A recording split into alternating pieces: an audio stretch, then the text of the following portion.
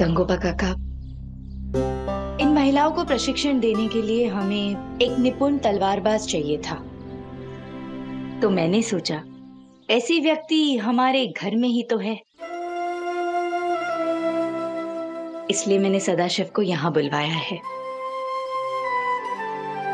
जी चलिए फिर, चलिए आइए।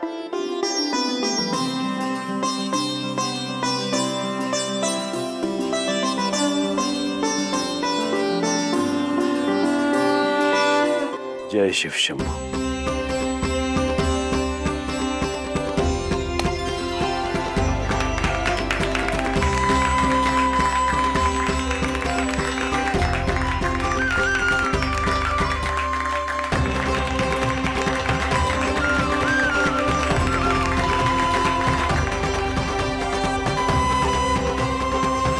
दादा, हम चाहते हैं कि महिला शस्त्रशाला प्रस्ताव का फैसला अब आप सबको पढ़कर सुनाइए।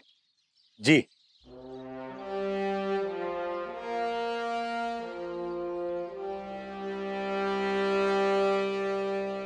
मल्हारराव होलकर के आशीर्वाद से और मालवा की समस्त महिला जाति के पक्ष में छोटी रानी अहिल्याबाई होलकर द्वारा प्रस्तावित और समस्त दरबार द्वारा इस दस्तावेज पर मुहर लगाई गई है। इसके अनुसार इस महिला शस्त्रशाला प्रशिक्षण में न केवल राजघराने की महिलाएं बल्कि मालवा की हर एक महिला का आना अनिवार्य है। इतना ही नहीं, आने वाली पीढ़ियों में यह प्रस्ताव हमेशा के लिए पारित रहेगा। इसके अनुसार जो भी महिला 16 वर्ष और 40 वर्ष के बीच की है, सक्षम है, शक्तिशाली है, वो यहां आकर निश्चित रूप से इस शस्त्रशाला में प्रशिक्षण ले सकती है। केवल वृद्ध और असहाय महिलाओं के लिए इस शस्त्रशाला प्रशिक्षण से छूट है।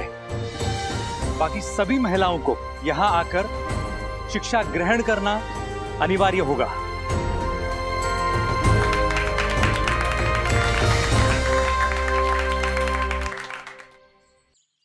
इस महिला शस्त्रशाला में प्रवेश और यहाँ के प्रबंधन का पूरा जिम्मा शारजाह और दुष्यंत को सौंप दिया गया है। ये क्या बात हुई? अभी अभी शस्त्र विद्या सीखी है और दुष्यंत का तो इसे कुछ लेना देना भी नहीं, तो फिर इन दोनों को प्रबंधन का जिम्मा क्यों? काका, शस्त्र विद्या में हुनर से ज्यादा इंसान का जज्बा मायने रखता है। कुछ कर दिखाने की उसकी सोच मायने रखती है, और इस पद के लिए कोई ऐसा चाहिए जो इस संकल्पना में पूरा विश्वास रखता हो। जो शारजाह और दुष्यंत में है। और रही बात महिलाओं को प्रशिक्षण देने की, तो हमारे हुनरमंद सिपाही उन्हें प्रशिक्षण देंगे। ये दोनों तो बस ज्यादा से ज्यादा महिलाओं को यहाँ ले आने का काम करेंगे, और उसकी शुरुआत हो गई है।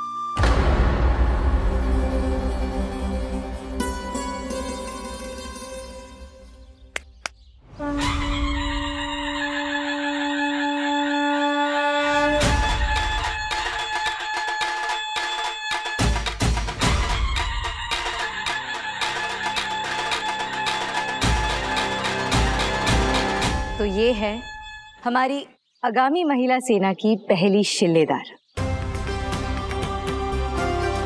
आप सभी का हार्दिक स्वागत है।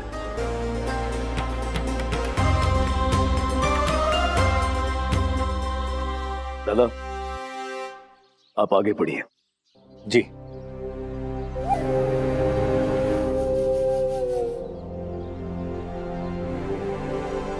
इस शस्त्रशाला के प्रमुख संचालक पद का जिम्मा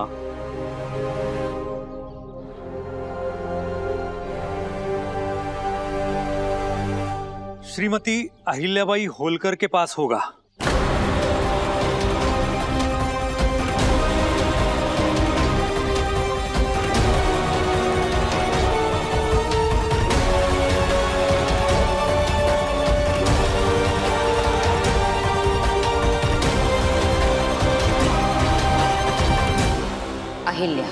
वो हमेशा आपके दर्द को हथियार बनाने की कोशिश करती है।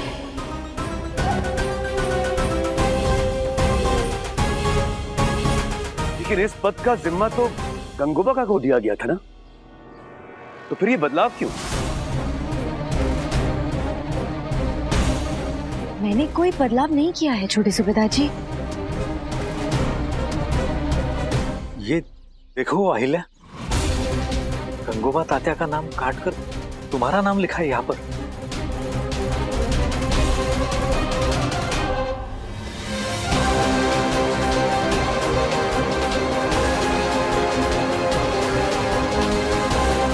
ये क्या है? ये महिला शस्त्रशाला के कागजात हैं।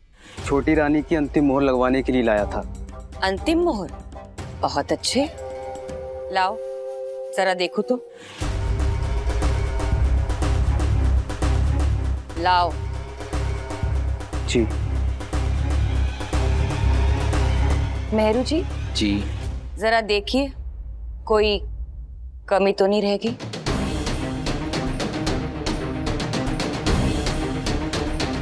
वैसे आज यहाँ मुख्य अधिकारी कौन है? उनसे कहिए सुरक्षा व्यवस्था अच्छी है और हम पूरे सुरक्षा दल की सिफारिश करेंगे। जी।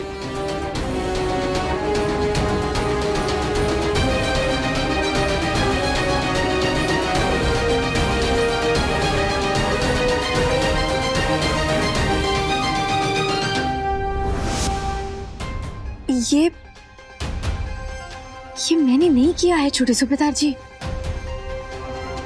अंतिम मोहर तो आप ही की लगी है छोटी रानी साहब।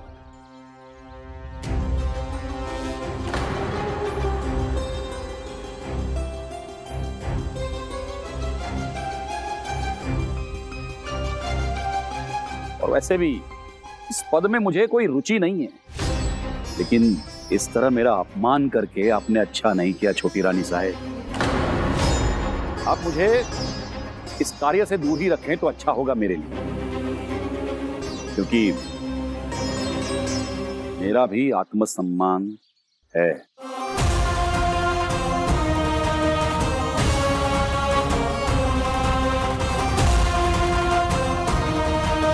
सदाशिव भी इस योजना का हिस्सा नहीं बनेगा। चलो सदाशिव। नहीं गंगोबा काका, सदाशिव को तो मैंने यहाँ पर बुलाया है। वो एक निपुण तलवारबाज है और मैं चाहती थी कि वो यहाँ महिलाओं से परास्त हो और अपमानित हो। यही चाहती थी ना आप? नहीं।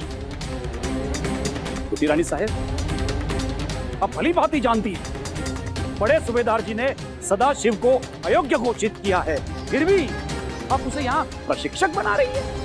सीधा सीधा यह साबित करता है कि आप सदाशिव का अपमान करवाना चाहती थी।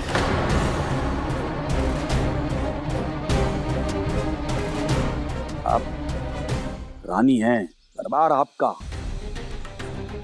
सरकार आपकी, आप जो चाहे निर्णय ले सकती हैं, पर किसी के व्यक्तिगत जीवन में हस्तक्षेप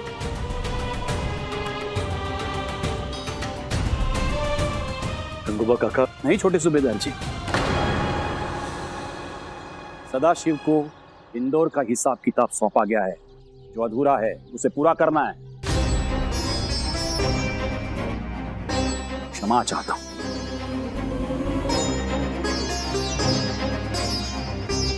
तुम वहां क्या देख रहे हो? सदाशिव, मेरा तुम्हें आदेश है, मेरे साथ चलो।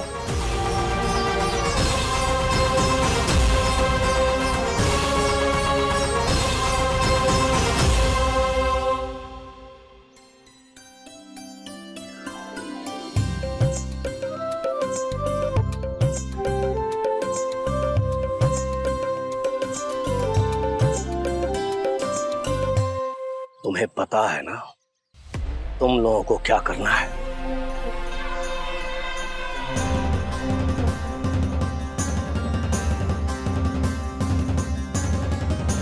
ये पहली लड़ाई होगी जो बिना तलवार के साथ लड़ी जाएगी और जीती भी जाएगी। रक्तहीन युद्ध जिसमें विरोधी खून के आंसू होंगे।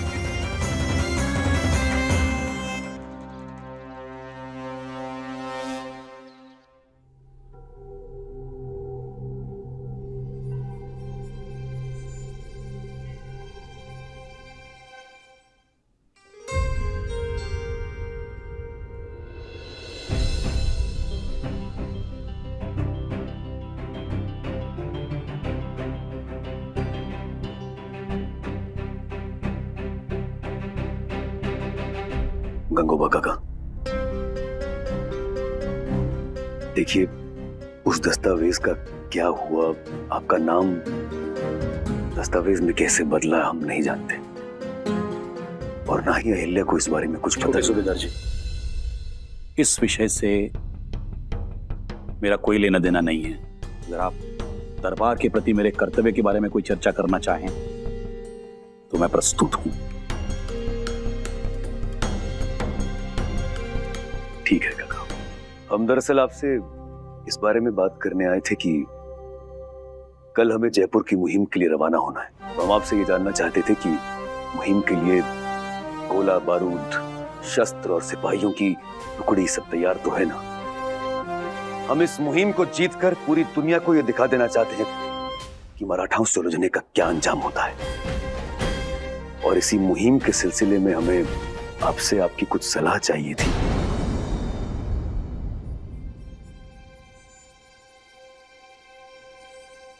देखिए गंगोबा काका, जनमत अहिल्या के पक्ष में है, तो हम कैसे? जनमत हमेशा सही नहीं होता छोटे सूबेदार जी। जनहित जितना जनता समझती है उससे कहीं ज्यादा राजदरबार, राजा और मंत्री उसे समझते हैं।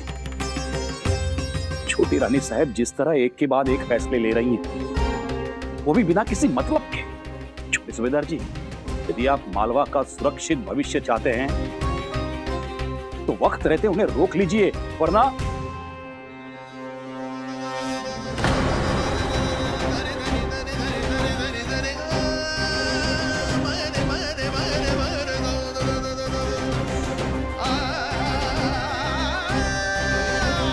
जी क्षमा चाहता हूं, भावनाओं में बह गया था। आपकी मुहिम की सारी तैयारियां हो गई हैं। आप एक बार चल के स्वयं निरीक्षण कर लीजिए।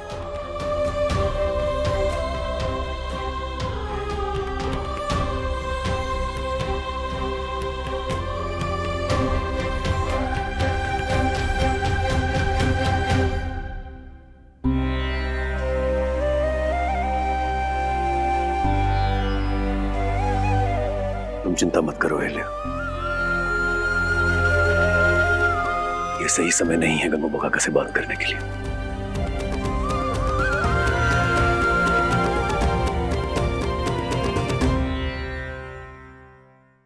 खाना परोसने वाले हैं, फिर आप लोग खाना खाना शुरू कीजिए। अजी भूख लगी है। भूख लगी है? ठीक है, खाना लगवाते हैं हम। सिपाही, गांव वालों को कहिए कि खाना परोस दें। जी ठीक है।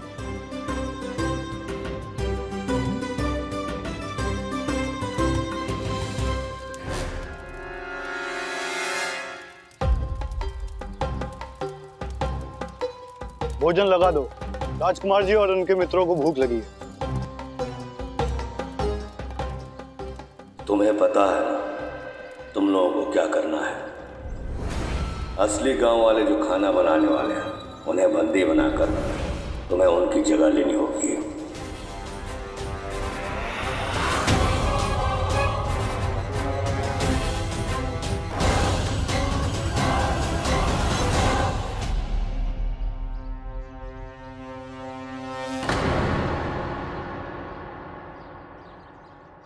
खाना परोसने वाले हैं, फिर आप लोग खाना खाना शुरू कीजिएगा। अजी, मैं, मेरे दोस्त, आप और छोटी आई सब एक साथ बैठ के खाएंगे। सब सिपाही भी साथ में बैठ जाएंगे और गाँव वाले तो है ही खाना परोसने के लिए। बहुत मजा आएगा। मालेराव, आप चुपचाप से अपने दोस्तों के साथ खाना खाइए।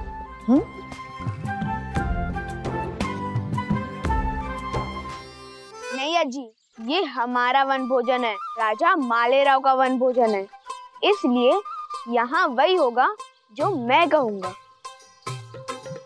अच्छा चलिए, मालेराव, राजा मालेराव का वन भोजन है, तो इसीलिए हम सब लोग साथ में मिलके खाना खाएंगे। खुश? हाँ। सैनिक, आप लोग आइए, खाना खाने आइए।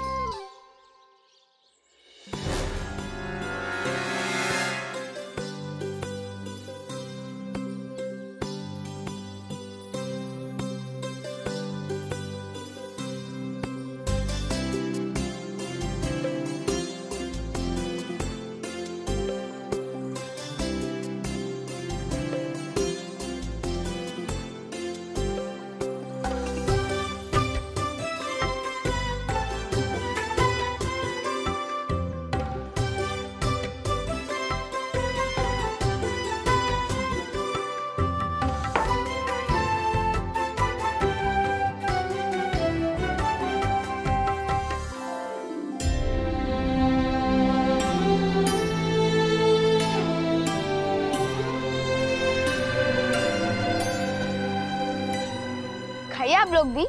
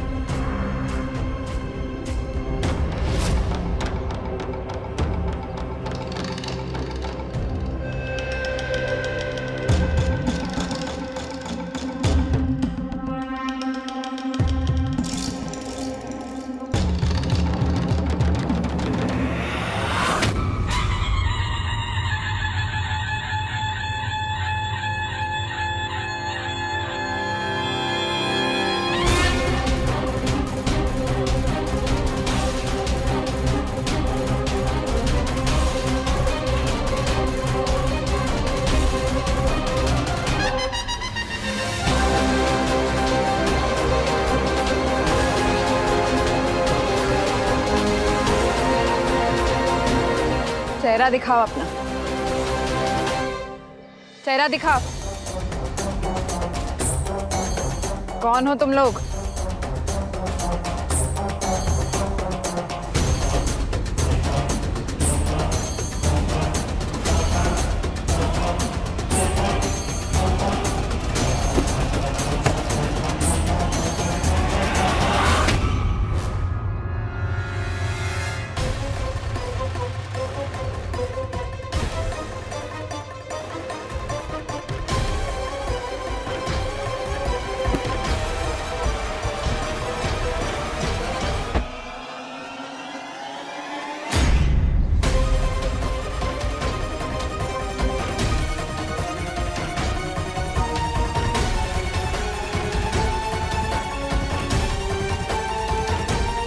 संयोगवश निकली थी इस वन भोजन के लिए, लेकिन अब लगता है शिव शंभू ने ही बुद्धि दी, मुझे यहाँ भेजा। किसके कहने पर किया ये सब? बताओ क्यों किया? किसने भेजा है तुम्हें यहाँ पे? देखो, चेतावनी 2 बार नहीं दी जाती और मैं भी एक ही बार चेतावनी देती हूँ। आखिरी बार पूछ रही हूँ तुम्हें, किसके कहने पर किया ये सब? किसने भेजा है तुम्हें? बताओ बताओ, वरना बताता हूँ बोलो।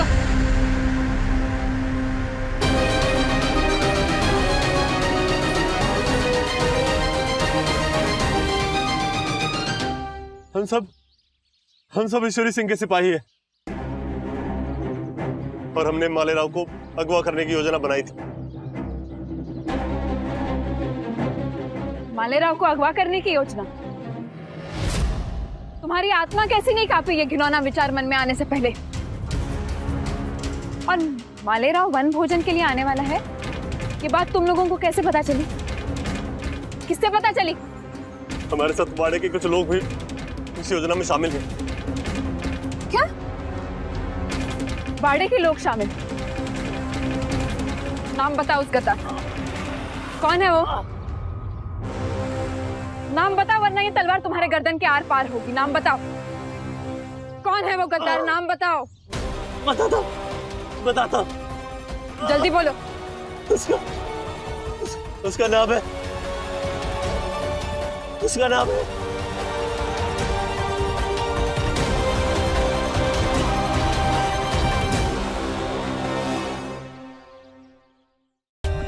For more updates, subscribe to our channel, click the show links and enjoy watching the videos.